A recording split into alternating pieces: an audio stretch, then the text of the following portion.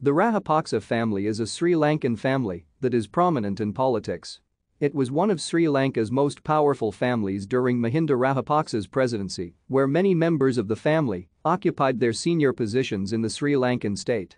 As their political power grew, there were reports suggesting that the country was heading towards autocracy under their rule.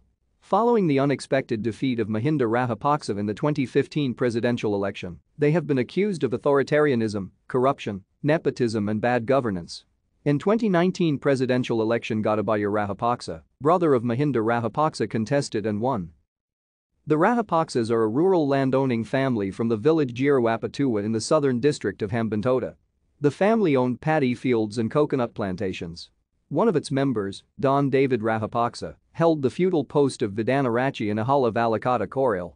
The family entered the political scene when Don David Rajapaksa's son Don Matthew Rajapaksa was elected in 1936 to represent Hambantota district in the state council.